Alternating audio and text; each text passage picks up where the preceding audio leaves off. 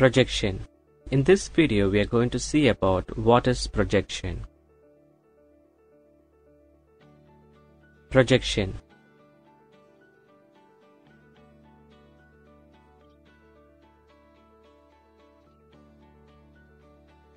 Plane of projection. Image true size. Object. Observer.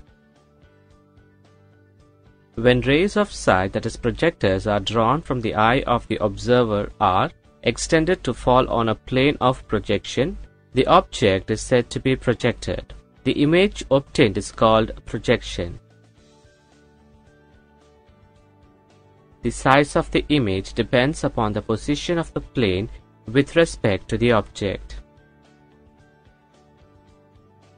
If the plane is kept behind the object, the image size is enlarged. If the plane is kept in front of the object, the image size is diminished.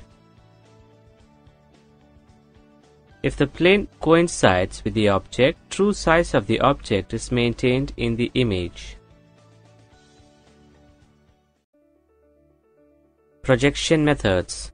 In this video, we are going to see about the projection methods. Projection methods. Depending on the relationship between the projectors and plane of projection, that is POP, and the number of plane of projections used for the projections, the projection methods are classified flowchart. Parallel projection methods, particularly multi-view orthographic projection and isometric projection, are commonly adopted in engineering practice. Convergent projection methods find application in architectural and civil engineering.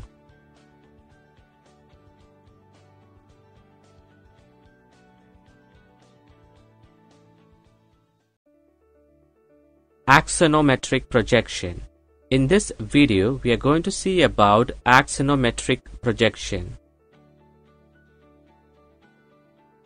In axonometric projection, only one view showing all the three dimensions of an object is drawn on a plane of projection.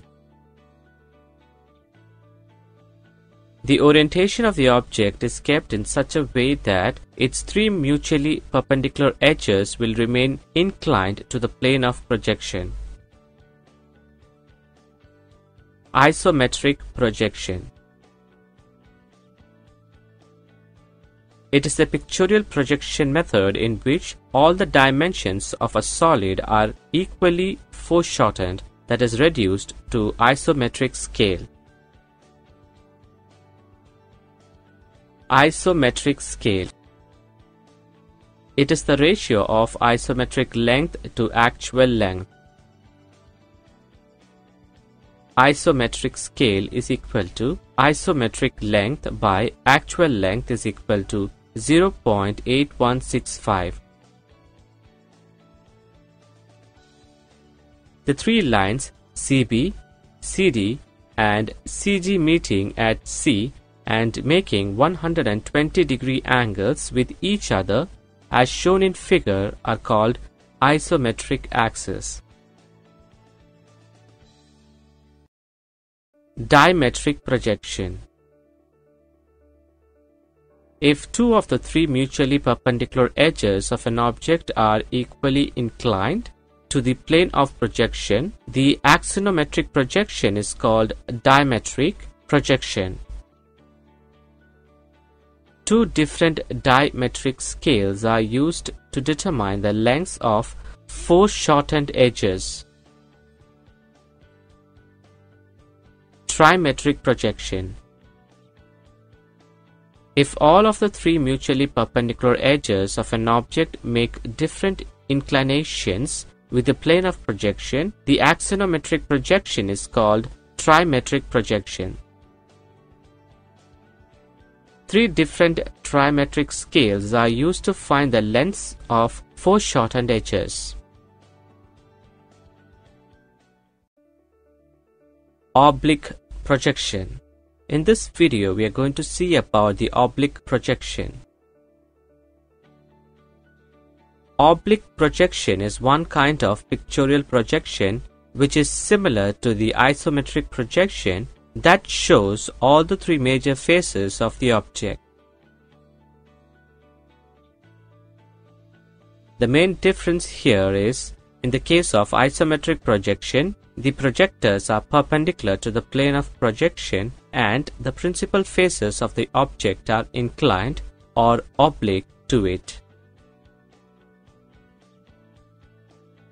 In the case of oblique projection, the projectors are inclined or oblique to the plane of projection and parallel to each other, with one principal face parallel to the plane of projection.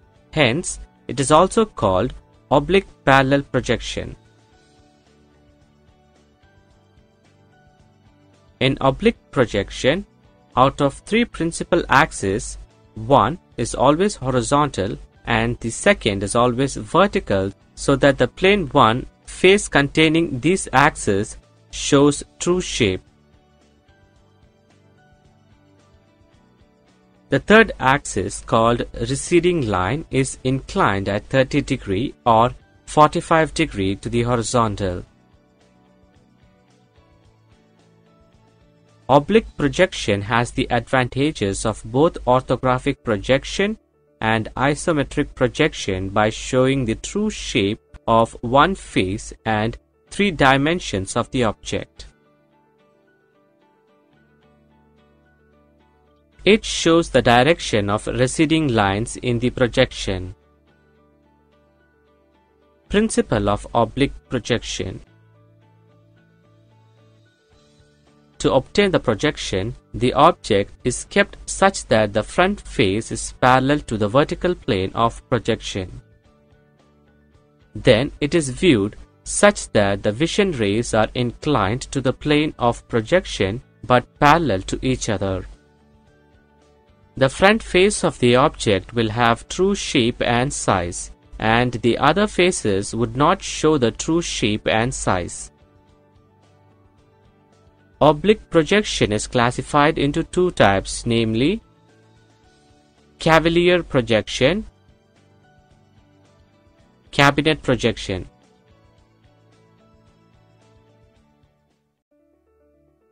Orthographic projection.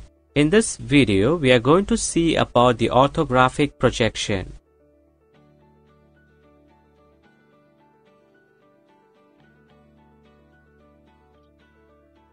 Ortho means perpendicular.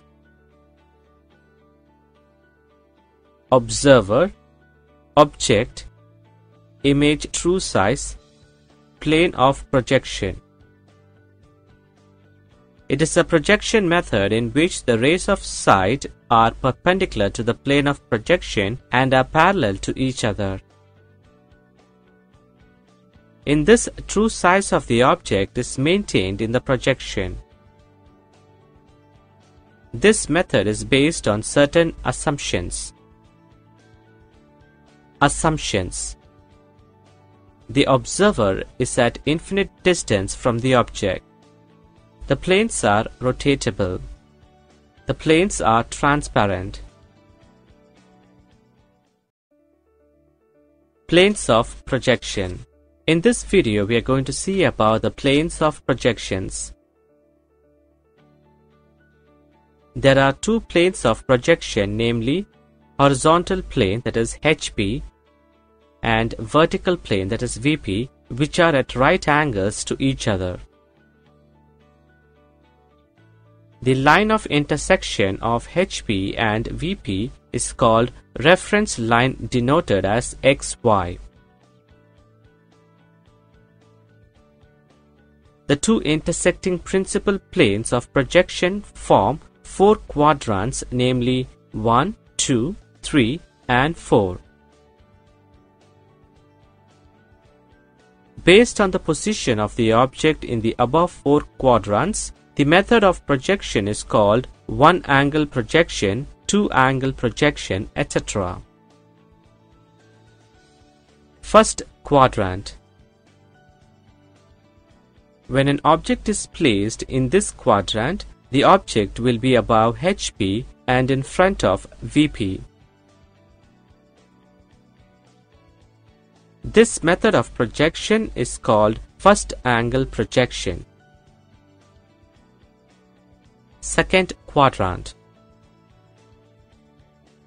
When an object is placed in this quadrant, the object will be above HP and behind the VP. This method of projection is called second angle projection. Third quadrant. When an object is placed in this quadrant, the object will be below HP and behind the VP. This method of projection is called third angle projection. Fourth quadrant. When an object is placed in this quadrant, the object will be below HP and in front of VP. This method of projection is called fourth angle projection. 6 faces on the box. Number of views obtained on the 6 faces on the box.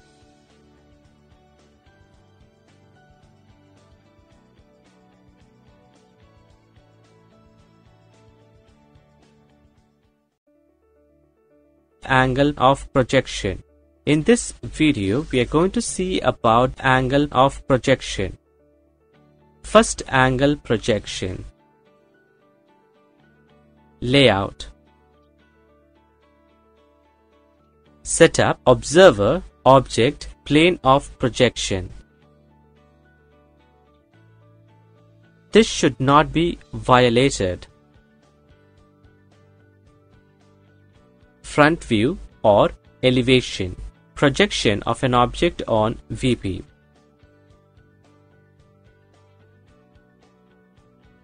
Top view or plan, projection of an object on HP.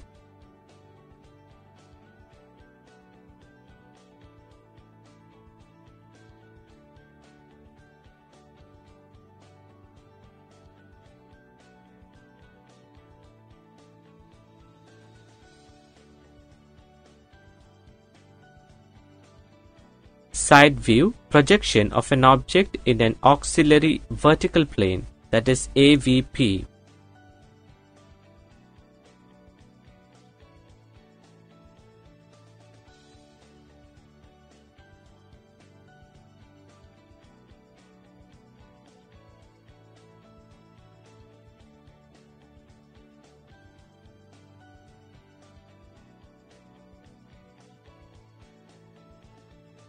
Front view can be obtained in the VP and can be represented in a plain sheet of paper.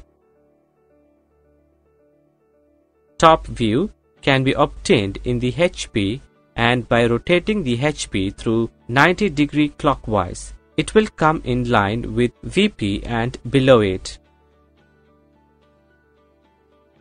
Front view will come above XY line and top view will come below XY line.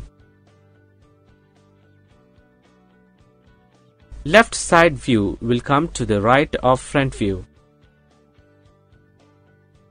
Similarly, the right side view will come to the left of front view.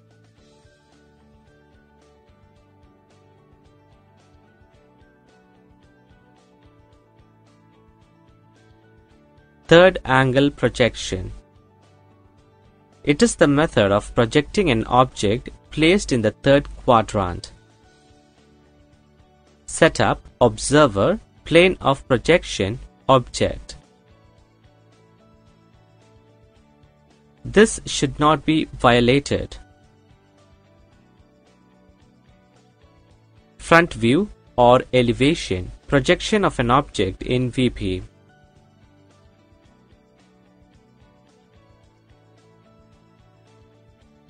Top view or plan, projection of an object on HP.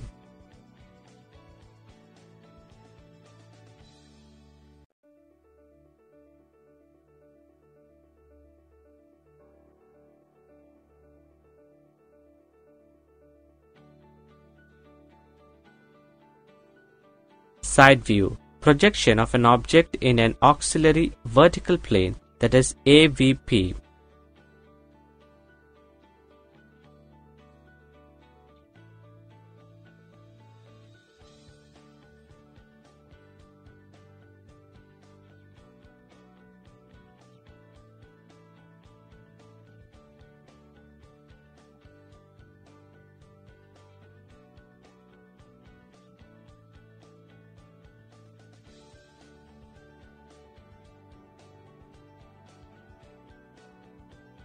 Layout. Front view can be obtained in the VP and can be represented in a plain sheet of paper. Top view can be obtained in the HP, and by rotating the HP through 90-degree clockwise, it will come in line with VP and above it. Front view will come below XY line and top view will come above XY line. Left side view can be obtained in an auxiliary vertical plane, that is AVP, and by rotating the AVP through 90 degree, it will come in line with VP and to the left of it. Left side view will come to the left of front view. Similarly, the right side view will come to the right of front view.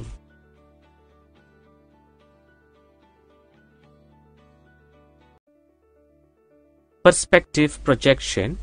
In this video, we are going to see about the perspective projection.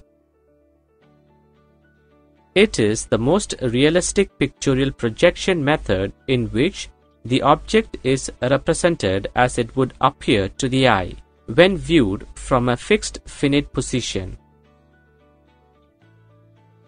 It is a conical projection method in which the observer is at finite distance from the object. The visual rays from the eye to the object pierce the picture plane, that is placed between the eye and the object at different points. If these piercing points are joined in proper sequence, the resultant figure obtained is the perspective projection of the object. Example: photographs, advertisement boards. Application: architects mainly use this to show how the proposed building would appear after construction. Perspective projection terminologies. Ground plane, that is GP.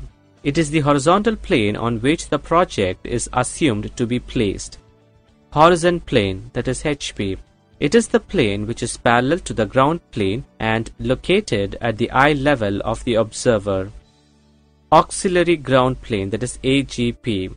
It is a horizontal plane placed above the horizon plane. Picture plan, that is PP. It is a vertical plane in which the perspective of the object is obtained. Station point. It represents the eye of the observer. Central plane, that is CP. It is the plane perpendicular to both GP and PP and contains the station point. Ground line, that is GL. It is the line of intersection of GP with PP. Horizon line, that is HL. It is the line of intersection of HP with PP. Perpendicular axis, that is PA. It is the line drawn through the station point perpendicular to PP. It is contained by the central plane and is also called line of vision. Center of vision, that is C. It is the point of intersection of perpendicular axis with the picture plane. Size of the perspective. It depends upon the position of the object with respect to the picture plane. If the object is placed behind the picture plane, the size of the perspective is reduced. If the object is placed in front of the picture plane, the size of the perspective is enlarged. If the object coincides with the picture plane, the true size of the object is maintained in the perspective. General appearance of perspective. It depends upon the position of the eye of the observer with respect to the GP, that is about distance of station point, and PP, that is in front of distance of station point. Layout of perspective elements. The concept of third angle projection method is adopted in perspective projection, and hence a good knowledge in third angle projection is essential. Visibility based methods. In this video we are going to see about the visibility based methods. Image synthesis techniques that predominantly employ local illumination are built on a visibility approach. That is, they render scenes by first defining the visible surfaces in the scene, then applying a flat or at the most Gouraud shading model to paint them.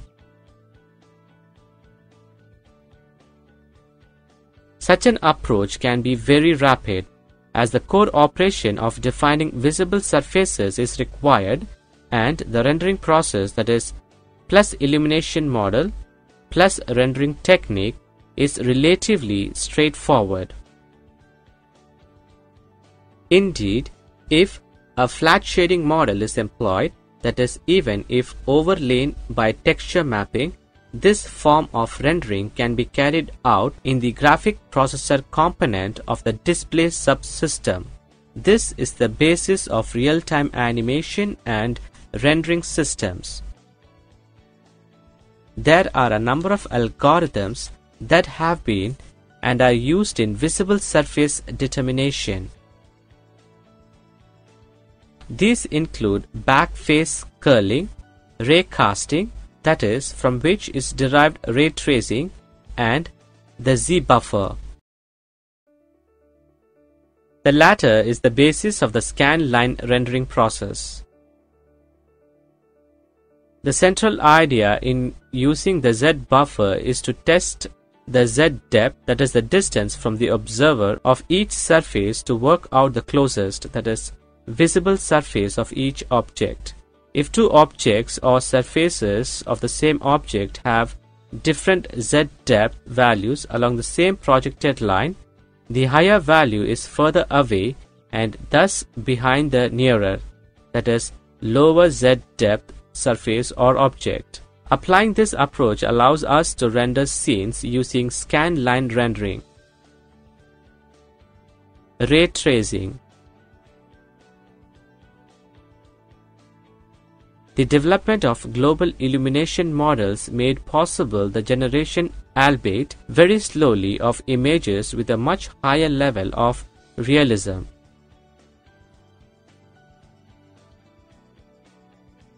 The first and most widely used of these techniques, ray tracing, was devised in the early 1980s by Turner Whitted. It is based on ray casting techniques, which has been suggested were developed as an alternative to Z-buffer for deriving visible surfaces. The attraction of the ray tracing algorithm is that it incorporates, that is, indeed, it is inherent within the technique, such crucial realism elements as visible surface detection, shadowing, reflection, transparency, mapping, and multiple light sources.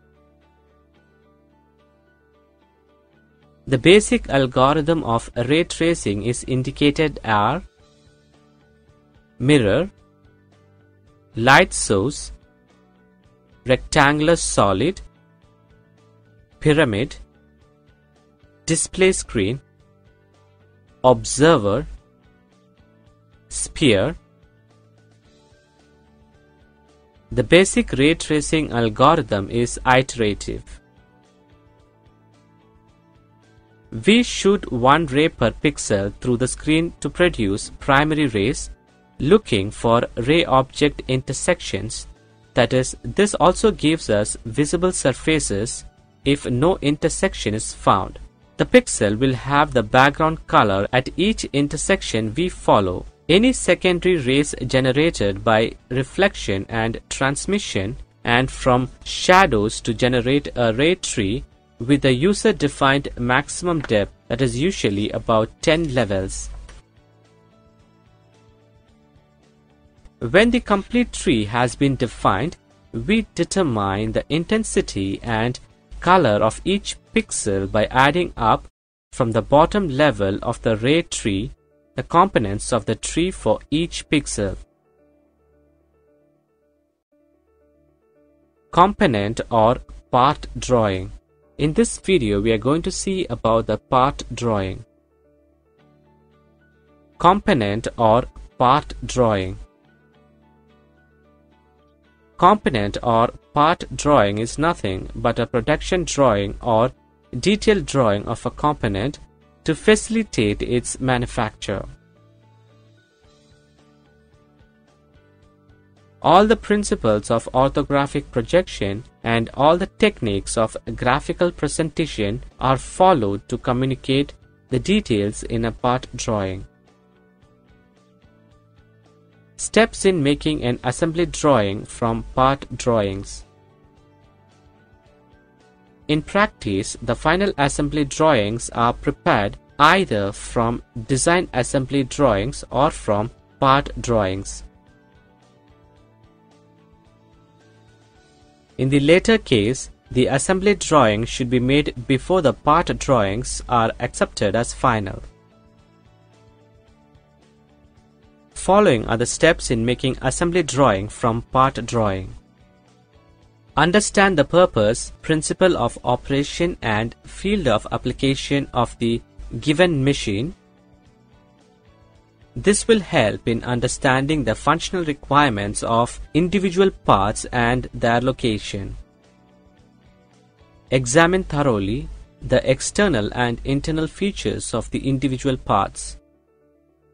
Choose a proper scale for the assembly drawing.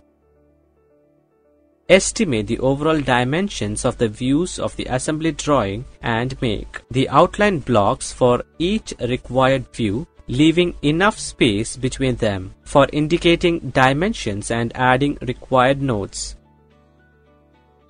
Draw the axis of symmetry for all views of the assembly drawing. Begin with the front view by drawing first the main parts of the machine and then adding the rest of the parts in the sequence of assembly. Project the other required views from the front view and complete the views. Note: it is not advisable to complete one view before commencing the other. The better method is to develop all the required views simultaneously. Mark the locating and overall dimensions and add the part numbers on the drawing. Prepare the parts list. Add the title book. Assembly drawing and exploded view.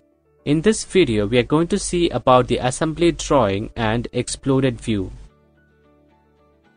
Introduction.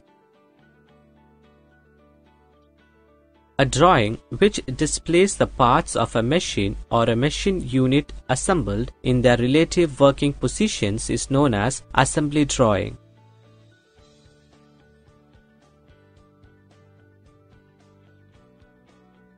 The assembly drawing should be such that it should satisfy, that is, manufacturing requirements, operational requirements, maintenance requirements. Types of assembly drawings. The assembly drawings are classified according to their use as shown below. Designed assembly, layout assembly, installation assembly, working drawing assembly, general assembly. Designed assembly. This assembly drawing is prepared at the designing stage on a larger scale.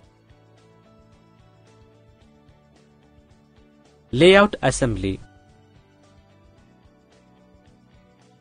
This is an assembly drawing showing how the parts are assembled with their basic proportions, that is dimensions. Installation assembly. This is prepared for the installation or erection of a machine.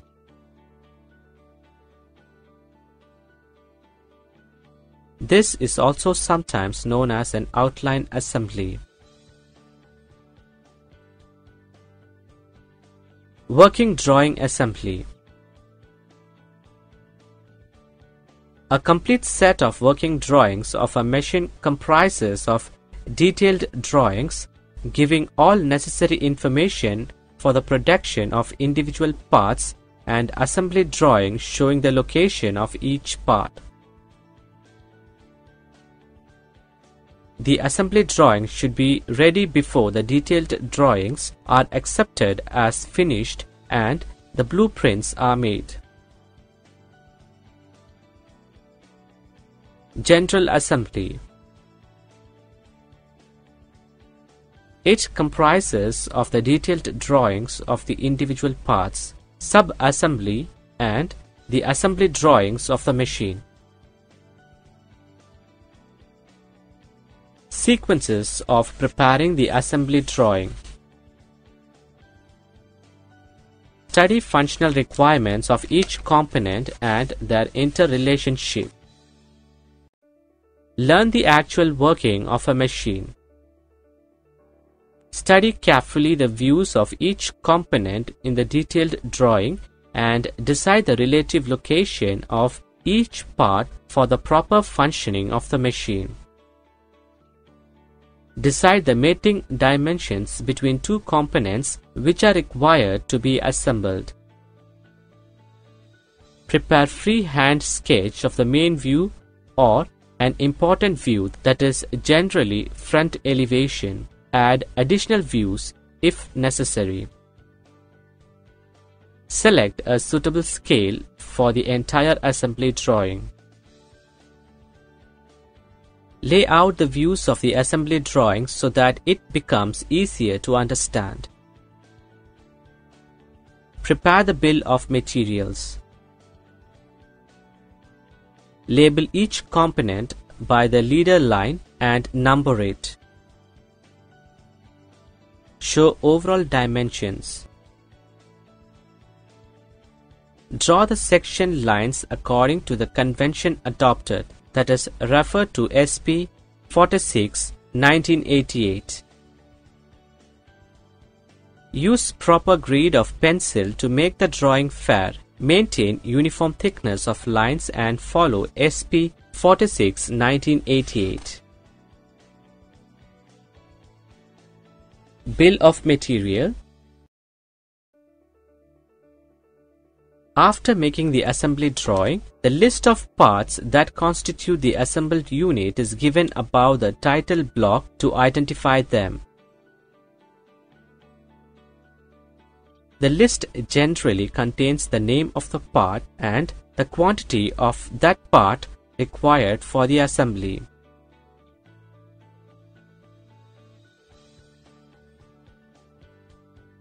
In most of the cases, along with the name, the material specification of each component is also given in the table, in which case it is called the bill of materials. Exploded assembly drawing. Some cases, exploded pictorial views are supplied to meet instruction manual requirements. These drawings generally find a place in the parts list section of a company instruction manual. The figure shows a drawing of this type which can be easily understood even by those with less experience in the reading of drawings, because In this exploded views, the parts are positioned in the sequence of assembly but separated a little from each other.